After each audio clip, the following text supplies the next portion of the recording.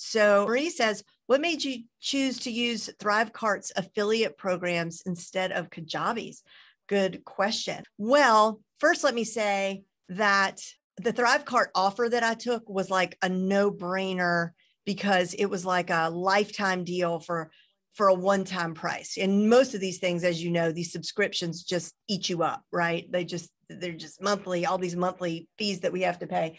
And I loved what Thrivecart did, because not only do they have a really cool affiliate portal, they've got a really great checkout carts. Well, it's inexpensive. And I know at some point down the road, maybe I'll want to use it. So we decided to play with it, because with our affiliate program, we've never made a real huge effort with our affiliate program. I mean, not like a lot of this time we are, but we never did like all the leaderboards and, all the things. We just were pretty basic about it. And Thrivecart just has a little bit more bells and whistles, actually. And let's see, you could choose how you want to pay your affiliates the commission, manually or automatically. We do manually, and with Kajabi you can only do manually, but I think manually is better when it comes to affiliates. I mean, if we ever become Amy Porterfield and Marie Forleo and we have 80 to 100 affiliates, then maybe automatic payments make sense, but even that makes me nervous. Kajabi doesn't offer any placeholder for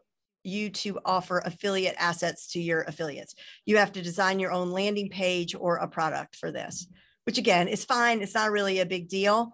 It's just one more little perk. Thrivecart offers you a place to add your affiliate assets here, like the swipe copy and all of that stuff, and your banners and your videos and stuff. But again, like I wouldn't have just bought Thrivecart just for this, but it was like, because we still do, I think most of our affiliates use the assets that we send them via email. They just go and look in their email. We send them all the assets that way.